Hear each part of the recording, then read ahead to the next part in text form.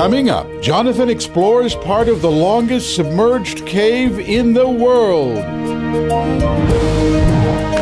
Welcome to Jonathan Bird's Blue World.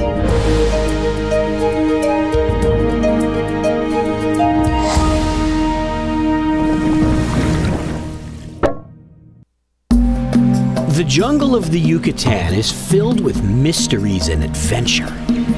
For miles and miles, it's only trees, with no sign of rivers or lakes. But there are rivers. They flow underground through vast cave systems. In a few places, the ceiling of the cave has collapsed, creating cenotes, entrances to the cave systems. In one cenote, called Zapote, we explored unusual formations called cave bells, formed by bacteria. But the toxic hydrogen sulfide layer prevented us from going too deep to explore much of the cave. About an hour drive away from Zapote is another cenote. This one will allow us to really explore. Cameraman Todd and I are on an epic adventure to the Yucatan of Mexico. Of course, whenever we go cave diving in the Yucatan, we meet up with our good friend Christine Loew, an experienced local cave diving instructor who knows all the good spots. And our adventure begins on a nice, smooth dirt road into the jungle. Hello. Soon we arrive at cenote Nahoch. The owners of the cenote have built a bit of a tourist attraction around it, with an observation tower and some zip lines. But for us, it's all about the diving. Nahoch Nah Chich, which means giant bird cage, is a cave system that stretches over 42 miles and has 36 different cenotes providing access. Cenote Nahoch is right in the center of the whole thing. And we're definitely not going to see much of this huge system in one dive. And we're also going to dive in that direction. Christine walks us through the facilities. Then we review the dive plan. So, a little Mayan lesson, Nahoch Nah Chich means giant bird cage. Giant bird cage? How cool is that? This is my place, baby! Because there are so many different routes, we have to make a careful plan on where we're going and what is involved. But we can't dive until all the gear is ready.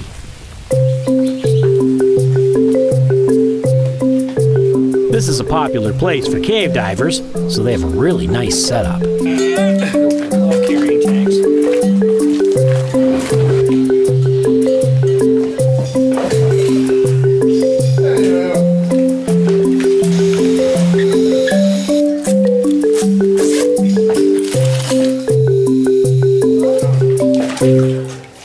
Finally, the fun part. You gotta get your mask just right, because once you put your helmet on, you can't really adjust it.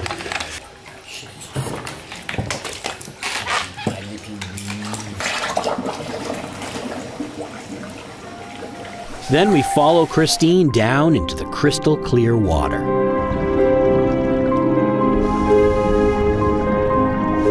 As we prepare to leave the cavern zone, where we can see light from the sun, Christine ties off a line. The permanent cave lines start a few hundred feet further into the cave to keep open water divers from following them. So we start with our own line that leads from there back to the cavern zone. Since every dive team places their own line from the main line back out of the cave, each team always knows when there are other divers in the cave.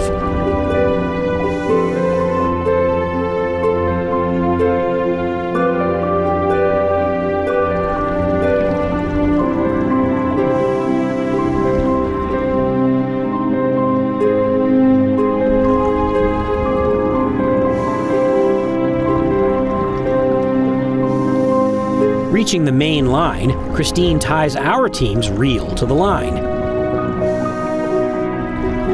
Then she places a marker called a cookie on the line. That marker has her name on it, so nobody else will take it out by mistake.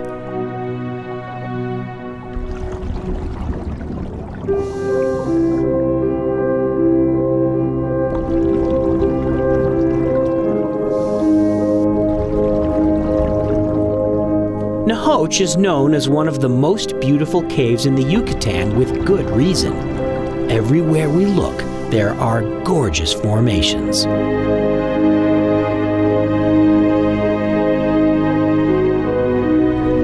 In some areas, we're very shallow, and the water doesn't completely fill the cave, so there are huge air pockets above our heads. In theory, you could stick your head up in there and have a conversation. However, since these air pockets don't directly connect to the air outside the cave, there's no way of knowing if the air is safe to breathe.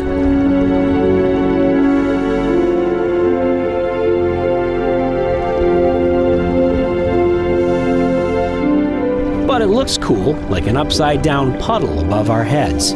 As we swim weightlessly through these winding passages, it's hard to believe that 15,000 years ago, these passages were dry. Back then, during the last ice age, sea levels were much lower, so the water table in the jungle was lower too. These caves were bone dry. We could have walked through this cave back then. And the evidence is here.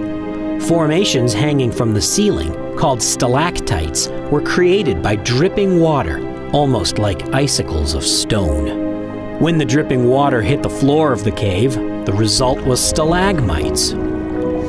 And as those two formations grow, they can meet in the middle, forming a column. Soon we reach our first jump. We're going to leave the main line and go down a side passage. So we have to make what is called a jump over to another line. The side passages already have permanent lines in them, but they don't connect to the main line because that can be confusing. So we put our own line between them, temporarily. Christine ties a spool to the main line. Then we swim across the jump and tie on to the line on the side passage. When we return, this jump line ensures that we can find the main line again. This is one of the unbreakable rules of cave diving. Never be out of sight of the line that leads all the way to the entrance.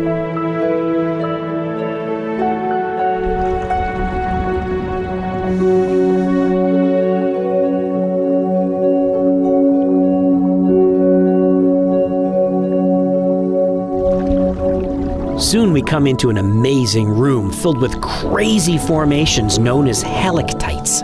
Helictites are thin little whisker-like formations that go sideways off the drip formations.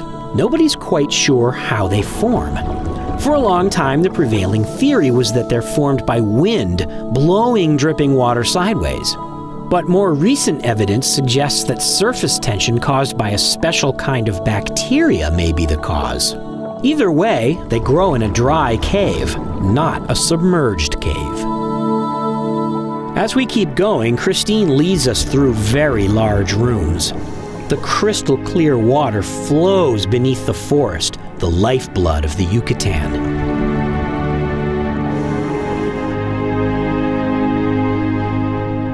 And most of the time, we're no deeper than 30 feet.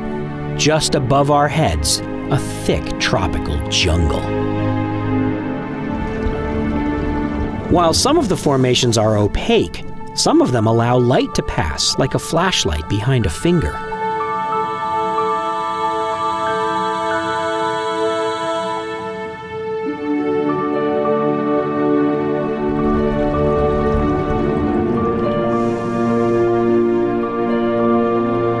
Our goal is to leave nothing but bubbles and pristine cave behind.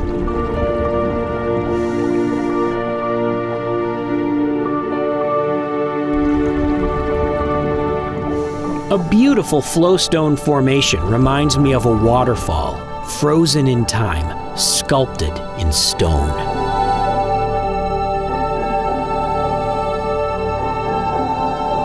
A formation like this takes thousands of years to form. Finally, it's time to turn back. Another firm rule of cave diving is that you can only use 1/3 of your air to get into the cave. You use another third to get back. That leaves the last third for unexpected delays.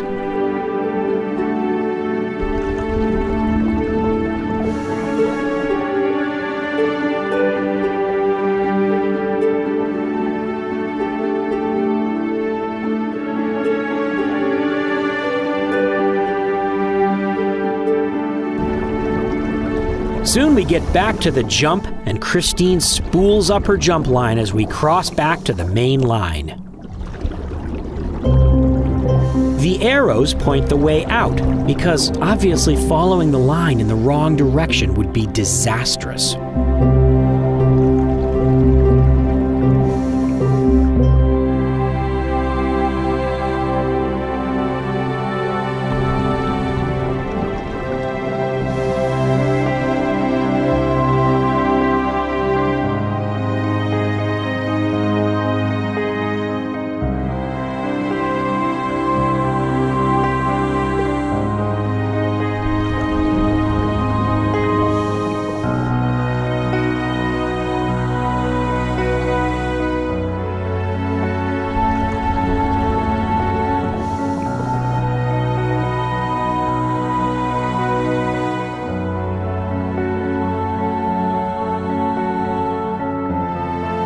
People think cave divers are nuts, but look at the things we get to see.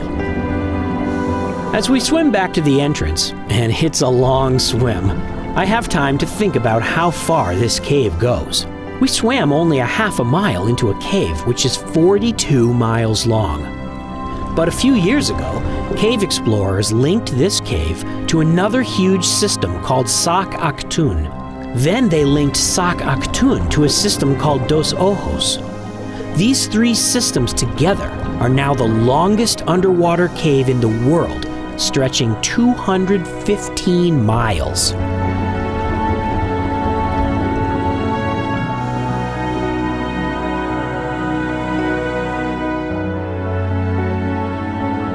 And with that humbling fact in mind, finally we make it back to the cavern zone where we can see the light from the sun.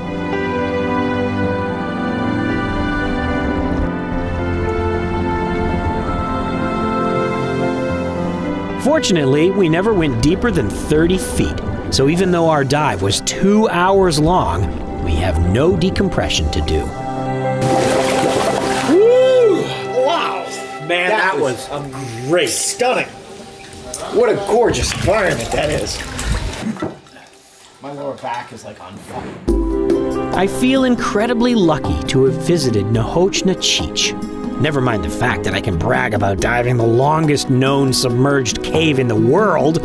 It's just a beautiful cave with crystal clear water, almost no current, and shallow enough to stay for hours. Indeed, a treasure of the blue world.